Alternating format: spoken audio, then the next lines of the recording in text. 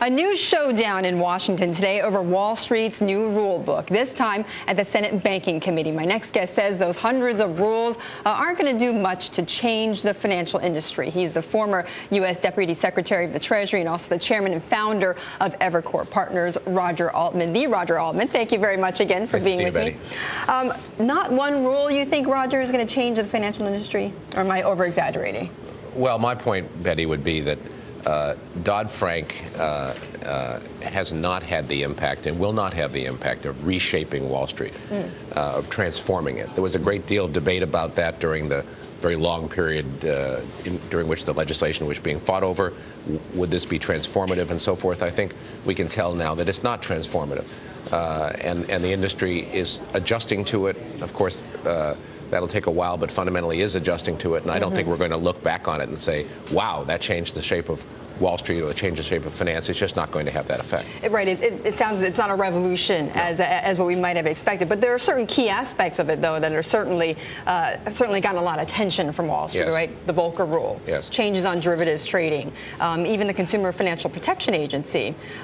Would you say? I mean, those have caused certain behavior to change, yes, and increasingly may do so. Like, for example, the putting of most derivatives trading on exchanges and centrally clearing them and so forth. Right. But is it fundamentally going to change the way the universal banks, for example, truly operate and what they look like?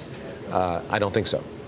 So then, Roger, in your view, what needs to change then? What has perhaps changed outside of these Dodd-Frank rules that actually could affect Wall Street more significantly? Well, I think there are two answers to that. First, I think Wall Street actually has changed a lot itself, not necessarily impelled by the law, because, of course, of the enormous losses and the enormous problems that we saw during the crisis. So, in other words, so many firms have made internal changes in terms of credit approval processes, risk management processes, obviously management changes themselves, and I think made a whole series of adjustments to try to prevent, apart from any legislation, that they're making those mistakes again. That's number one. Number two, I think Basel III, which remains to be fully rolled out and remains, and where we don't yet know precisely how it will be defined, it will ultimately have a bigger effect on the shape of finance than Dodd-Frank will have.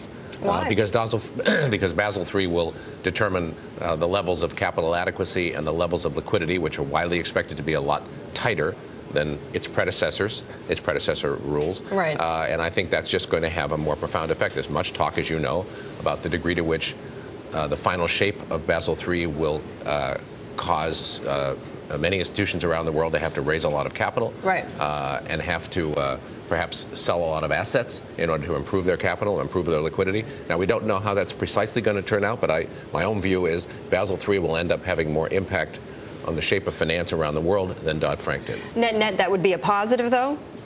Well, we have to see how these rules are defined. They haven't yet been promulgated. There are still some important decisions to be made. We don't know the final shape of Basel III. Okay. But I think it will be, in general, a positive. My own hope is that they'll take a pretty conservative approach toward Basel III. In other words, relatively tight definitions on capital and the transition period to the new rules and so forth, because I think that would be in the interest of the financial system around the world over the long term. Roger, how does this whole, overhang, even if the Dodd-Frank legislation doesn't actually, really fundamentally change Wall Street, but how does this overhang actually even just change the way you do business at your bank? Well, we're not a bank in any normal sense of the term. Right, of course. We don't lend, we don't trade. So the short answer is it hasn't affected us because of the nature of our business model.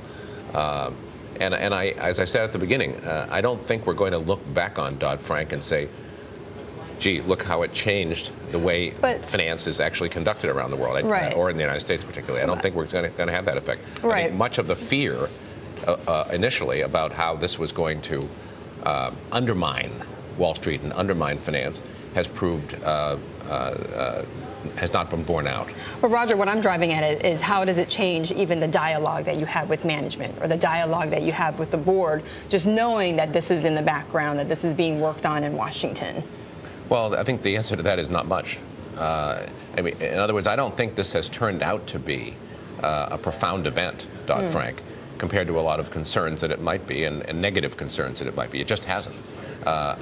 In my interactions with the largest institutions, the universal banks and so forth, and I have a lot of those, I don't detect that they're rethinking their entire approach or even moderately rethinking it on account of this, because I think if you study what actually happened on the Volcker Rule and how ultimately was defined and the transition period and the so-called basket, a 3% basket that institutions are allowed to have, and then if you look at how they actually define certain other aspects of the bill, it didn't turn out to be as tough as I think a lot of people had expected. Is it a nothing? No, it's not a nothing. I think it's constructive, but it hasn't turned out to be as tough as so many people thought. And Roger, quickly, I've got to ask you, though, your name was, of course, out in the press as someone to replace Larry Summers, and eventually Gene Sperling got that job. But do you still have a hankering to get back to Washington to make a difference there? Well, I didn't seek that, as I think people involved in the process well know.